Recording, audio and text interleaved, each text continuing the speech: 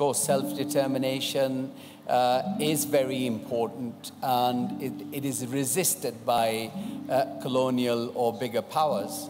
But it is possible to benefit from globalization. What worries me is the fact that when you have these online associations of people, we've seen obviously with the right-wing and fascist movements.